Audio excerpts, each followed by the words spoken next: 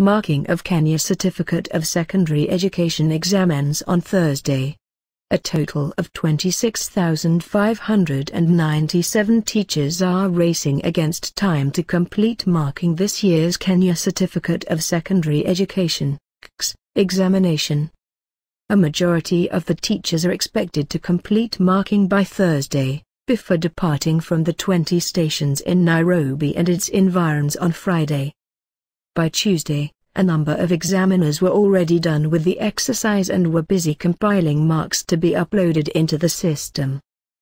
The end of marking the scripts will set the stage for the release of the results next week by Education Cabinet Secretary George Magoha. Professor Magoha promised Kenyans that the results will be out before Christmas. Those marking the examination will use the conveyor belt system in that the examiners cannot mark more than one question, said the CS at the Kenya High School 2 weeks ago when the exams ended. The marking of the examinations started on November 28, the day after the last paper. This year's marking was characterized by protests by examiners over poor pay and bad working conditions.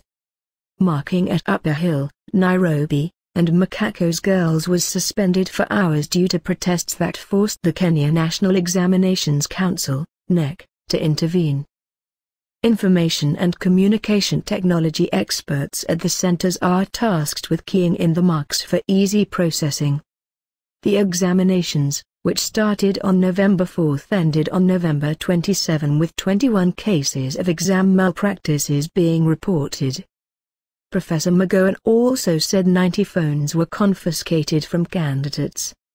He disclosed that 300 schools had been put under watch following reports of planned cheating. He identified Nairobi, Kisii, Migori, Homa Bay, Wajir and Garissa as some of the counties that recorded cases of examination irregularities.